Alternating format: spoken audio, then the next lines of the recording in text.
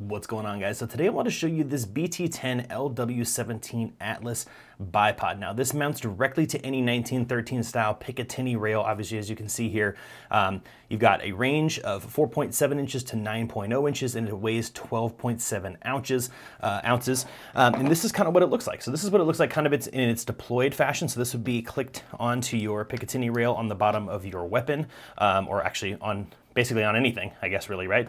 And this is the quick release. So it does have a quick release snap on there, which is great. This is the reason why I bought it, but it locks onto a standard Picatinny. You can actually control the tension of this and how tight it actually clips on and stuff like that, which is kind of nice. Right here, you have the slide action. So this, if you push these little buttons in on both of these, right here, as you can see, this allows you to ratchet these.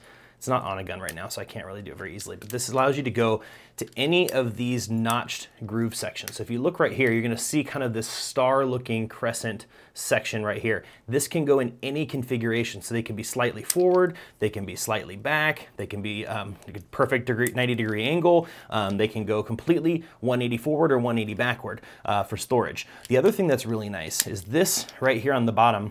If you unscrew and loosen this while the gun is in place, it actually turns this into kind of a swivel head, which allows you full 360-degree rotation, as well as tilting left and right. So you can actually kind of use this as more of a stabilizer as opposed to just a standard fixed bipod, which is pretty cool. So again, as we mentioned, this goes from 4.7-inch rise to 9 inches on either side, sliding like that, and they slide lock, and you can do them, and they have different intervals that you can lock them in place along here on these little ribs, which is really convenient. So you can kind of customize the height that you need, or you can slide them all the way back into the slide position. They come with rubberized bases on the bottoms here, which is actually really convenient, and so they hold really steady, and it's just a really well-built aluminum, not very heavy, a lot lighter than some of the other stuff that's available on Amazon, but if you're looking for something with a quick connect on here, it's very, very convenient.